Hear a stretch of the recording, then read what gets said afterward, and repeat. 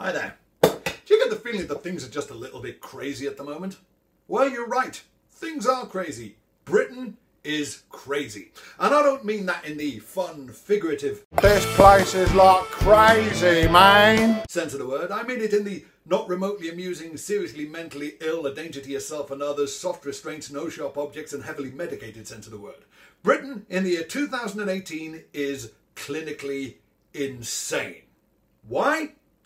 One word, starts with a B, rhymes with Brexit. You see, this is what happens when you allow your country to be governed according to an insoluble paradox. The Leave campaign won by promising the impossible, and having won, pledged to deliver the impossible, apparently forgetting that the thing about the impossible is that it's impossible. Hence the name. We have dedicated our entire political establishment to doing that which cannot be done, and as such, our country is now nuts. We're being governed by HAL 9000 at the moment, basically. What do you mean you've never seen 2001: A Space Odyssey?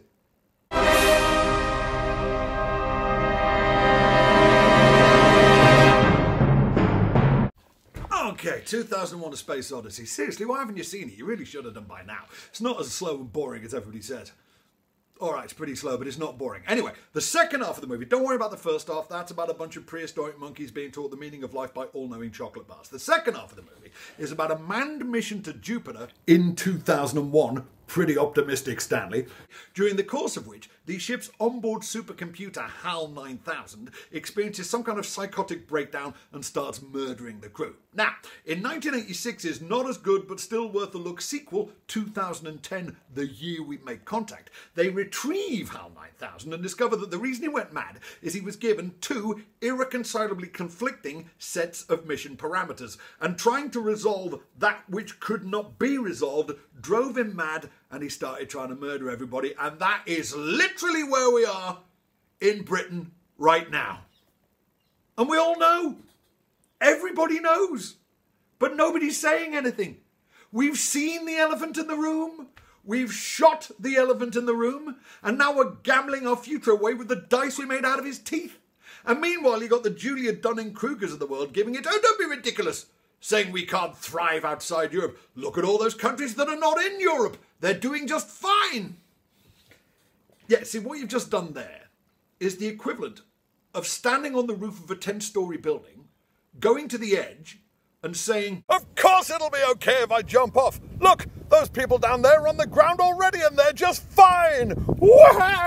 Now, just like to point out that when I said that which cannot be done, I don't mean we can never ever leave Europe, whatever happens in the future. Of course we could, in theory, but not cheaply, not easily, and certainly not the kind of time frame we've allowed ourselves this time round. You see, it's not a question of cancelling one arrangement. It's a question of cancelling hundreds of arrangements. Over the 4 decades that we've been part of this European experiment, our society and economy has organically fused with all the other societies and economies in the community. And it would be a question of severing each of those connections individually, and if at all possible, replacing them with something which works just as well if you don't want to do yourself immense damage in the process. You see, people talk about leaving Europe like it's just a question of getting up and walking out, like, I don't know, an amicable no-fault divorce or resigning your golf club membership. It's not. It's actually rather more like trying to separate conjoined twins. Again, it can be done, in theory, but only extremely carefully by people who really know what they're doing in a very long and meticulous process which could still, with the best will in the world, all go horribly wrong. You don't just grab a pair of ankles each and give them a good hard yank. And this brings me back to a point I've been making in all these videos, and on Twitter, and even in some of my songs, which is that even if you voted Leave in 2016, and indeed you would again, given the chance, even you've got to see that the way this is being done is not going to work. And there is not time to fix it. And that even if you really want Brexit to happen, the only sane thing to do right now is to pump the brakes, take a step back, and maybe take another pass at this. Which brings me to why I'm here. Now, I'm recording this on Thursday, October the 18th, which means in 2 days' time, on Saturday, October the 20th, there will be the People's Vote March of the Future in central London. Now, I went on the last People's Vote March in London in June. You might recall I made a video about it, and at the end of that video there was kind of a little post-mortem section during which I pondered the effectiveness or otherwise of this kind of protest. Well, I think the 4 months since then have answered that question for me. Yeah, this matters, this works. Things have changed and things are changing, and they're not changing by themselves. They're changing because we're changing them.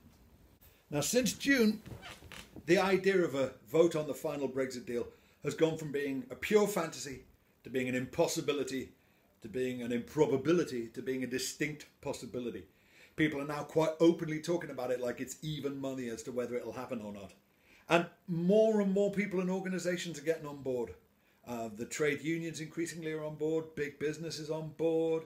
Now every halfway legit political party is on board with the idea of a final deal vote, with the exception of the Conservatives, UKIP and Labour. And if I were a Labour Party member, that would make me extremely uncomfortable. But like I said, this has not happened by itself. We're making it happen. We startled them back in June with that kind of size turnout for a movement that was supposed to have packed up and gone home 2 years previously. And we've been making a bloody nuisance of ourselves ever since, and we need to continue to do so. But this is the big one on Saturday. It's not enough to startle them this time. This time we've got to scare the shit out of them. So if you can make it on Saturday, please do. I know not everybody can, but if you're sitting on the fence, if you're hemming and hawing about it, don't assume this is going to get done for you. That was a mistake I made back in 2016. I think it was the mistake we all made back in 2016. It was assuming that somehow sanity would prevail by itself and that the politicians are going to take care of this for us. They didn't, and they won't. This one's down to us. I hope to see you there. This video was made possible by the supporters of my Patreon project, who help me make fun things while receiving great perks and rewards. If you enjoyed it, why not follow the link and join us? Oh, my comedy fans, I am going to do something which isn't about Brexit one day, promise. It's just kind of on my mind at the moment, you know.